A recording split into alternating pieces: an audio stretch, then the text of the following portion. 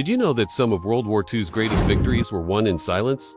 By people who never touched a battlefield. It all began in Nazi Germany, where the military used an encryption device called the Enigma machine. It scrambled messages into complex codes that seemed impossible to break. Every day, the settings changed, creating over 150 quintillion combinations. The Allies could intercept the messages, but they couldn't read them until a quiet war began. In Bletchley Park, a secret British facility hidden in the English countryside, a team of mathematicians, linguists, and engineers worked around the clock. Among them was Alan Turing, a brilliant logician who believed the only way to beat Enigma was with a machine of their own. Working in secret, Turing designed a mechanical computer called the Bombe.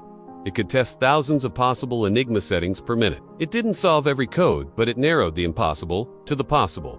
The breakthroughs were breathtaking. The Allies could now read German military plans in real time. They knew where submarines were hiding. They knew when attacks would come. Historians estimate that code-breaking at Bletchley may have shortened the war by 2 years and saved millions of lives. But this victory came at a cost. Secrecy. The codebreakers couldn't tell anyone what they had done. They returned to quiet lives, their achievements buried under official silence for decades. Many died without ever being thanked. Today, we know their names. We honor their minds. And we remember that some of the greatest battles in history were won not with bullets or bombs, but with logic, patience, and belief.